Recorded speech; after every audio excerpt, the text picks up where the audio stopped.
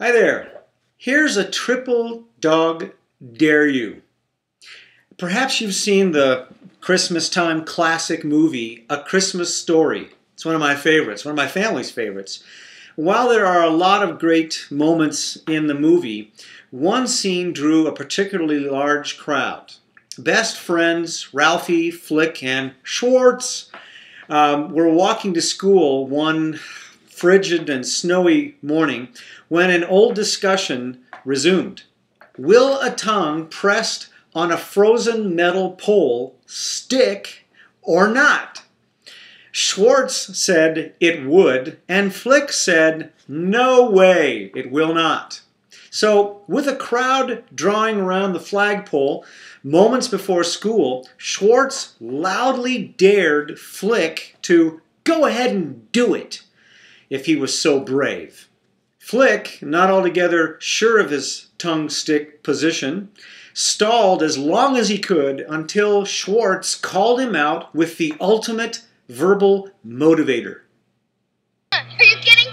Stick my tongue to that stupid pole, that's dumb. That's because you know where to stick. You're full of it. Oh, yeah? Yeah! Well, I double dog dare you. Now it was serious. A double dog dare. What else was left but a triple dare you? And finally, the coup de grace of all dares, the sinister triple dog dare. I triple dog dare you.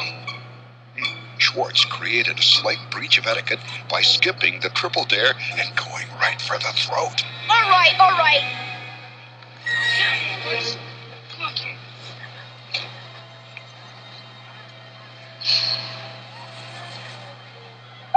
Well, go on, smartass, and do it. I'm going. Flick's spine stiffened, his lips curled in a defiant sneer. There was no going back now. This is next. Duck, duck, duck, duck, duck, it really works.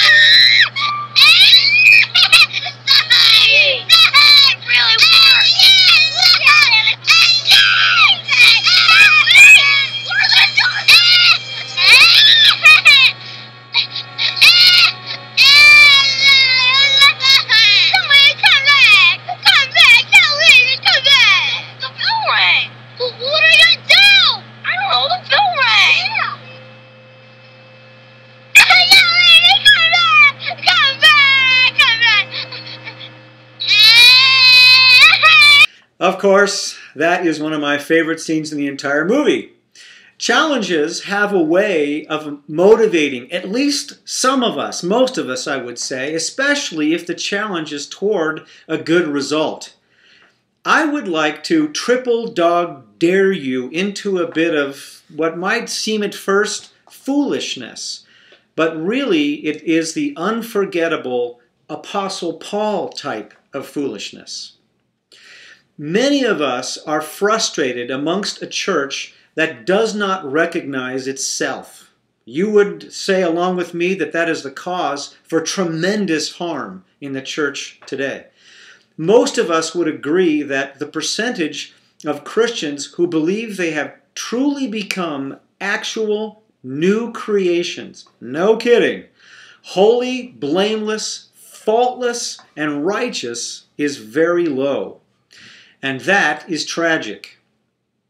How can anyone truly enjoy the perfect intimacy God has achieved for us with Himself when we've got a serious disagreement going on about our union with Him? Further, how can we enjoy true fellowship within the church when we are unrecognizable to each other, if even to ourselves? The devil and this world have effectively disguised the sons and daughters of God even to themselves. We don't see. The cover-up, which cannot prevent our longing for the benefit of true fellowship nevertheless, it still frustrates the possibility of it. We can't have true fellowship without knowing who we are. We've been trained to settle for the outward appearance, even though we've been commanded and really encouraged against it. So Paul writes to the Corinthians in 2 Corinthians chapter 5, verses 16 through 19. So, from now on, we regard no one from a worldly point of view. Though we once regarded Christ in this way, we do so no longer. Therefore, if anyone is in Christ, he is a new creation. The old has gone, and the new has come. All this is from God, who reconciled us to himself through Christ and gave us the ministry of reconciliation.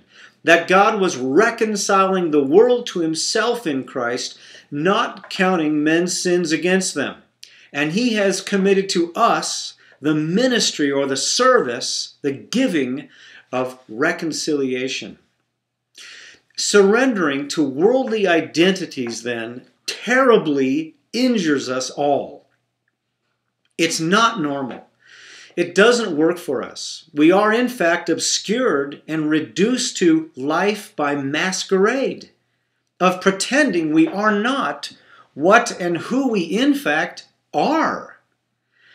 Imagine a day when you throw off the astounding fact of your Christian identity, the true identity, and masquerade as a pig in a pen because the slaughterhouse is after cattle.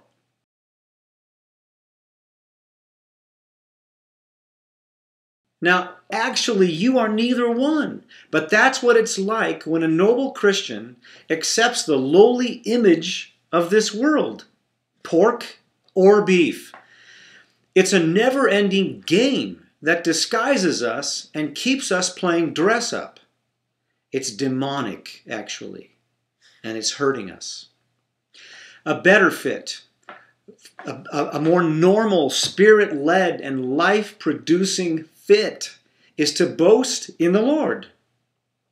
He has made us to be just like himself in righteousness, pure. Just like himself in holiness, perfect. In redemption, complete. See 1 Corinthians chapter 1, verses 30 and 31.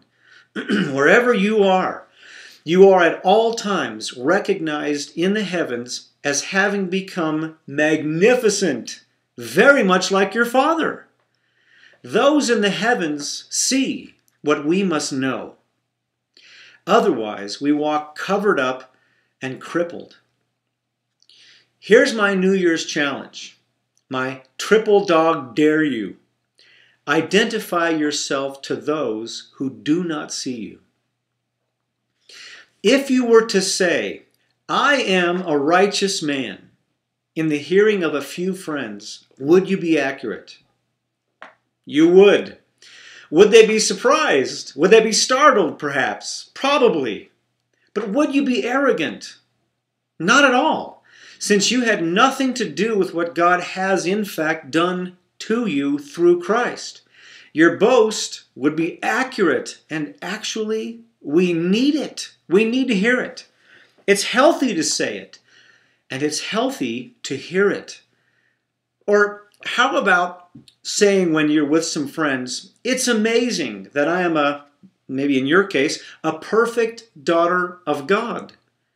I know that for sure you're going to get some looks, but you will be drawing back the ugly disguise that keeps you and your friends in a lie. Get out of that lie. Or what would happen if you asked a similar kind of group, which of us here is the most holy? That ought to bring about some eye-opening conversation, don't you think? But don't we need it? It may be uncomfortable at times because we are not used to identifying each other as we are in Christ, but rather as we appear in this world. We've accepted and grown used to this world's disguise and to this world's torture. Living in agreement with God sometimes means at least a little bit of discomfort, I know. While that has always been daring, it's also invigorating, especially on the inside, where God lives happily. You will be assisting yourself and others to the truth that makes free And that is enormously powerful and unforgettable. Begin telling people, at least occasionally, who you are. This may well cause something of a revolution amongst your friends, and they will likely ask you how you got that way. Would that be so bad? That's when the Spirit has a field day with you and with those around you. That is a great thing. Go for it. I triple dog dare you. See you later.